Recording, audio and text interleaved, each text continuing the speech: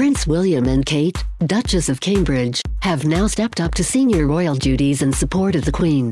When they make appearances, such as at the Queen's birthday parade yesterday, it is a matter of course they enjoy the highest level of protection from their security officers.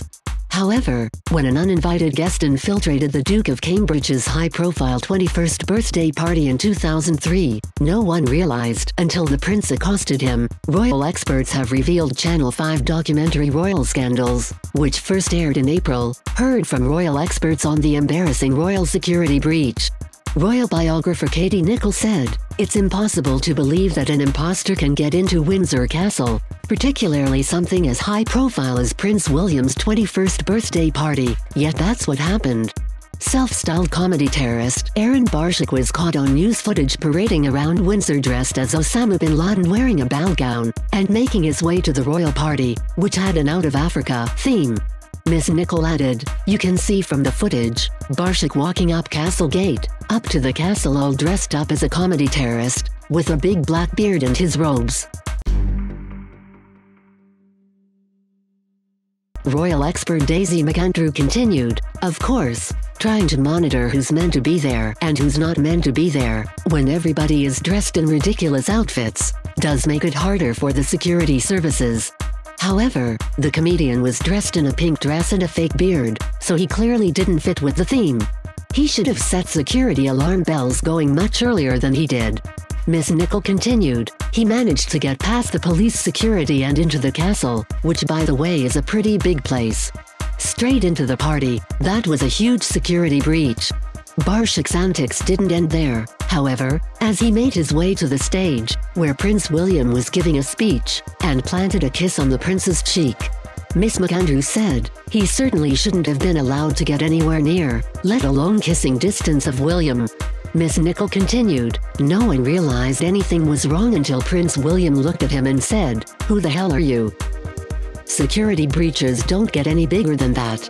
It was a huge royal scandal. Suddenly all of the attention was off the birthday and what was essentially a massive security threat.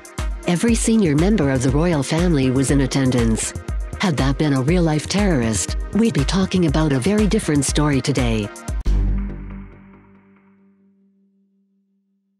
Katie Nicholl, in her 2010 book William and Harry, also reveals how Kate Middleton attended the Windsor birthday bash, but another woman took pride of place next to William. Both William and Kate turned 21 in 2003 and separately held parties to celebrate that summer. Ms. Nicholl writes, "When William attended Kate's belated 21st birthday party in June 2003 at her family home in Bucklebury, Berkshire, the glance she threw him across the room when he walked into the 1920s themed party was beyond platonic." However, things did not look so romantic at William's birthday bash. Ms. Nicholl writes, "He seemed very preoccupied with a pretty girl called Jekka Craig. Jekka is the daughter of British conservationist Ian Craig and his wife Jane. She first met the Duke of Cambridge in 1998 while on holiday in Kenya." Ms. Nicholl adds, "William had apparently had a secret crush on Jekka since the first time he met her. She was beautiful, with long blonde hair, deep blue eyes and legs like a gazelle." As Kate raised her champagne flute to toast the birthday prince at the aptly themed Out of Africa celebration at Windsor Castle, it was Jekka who had pride of place next to William at the head table. The lavish celebration saw Windsor Castle transformed into a jungle, decorated with elephant and giraffe models and tribal masks. Royal author Marcia Moody wrote how the Queen joined in the party's theme, coming dressed as the Queen of Swaziland in a glittering white gown and African headdress.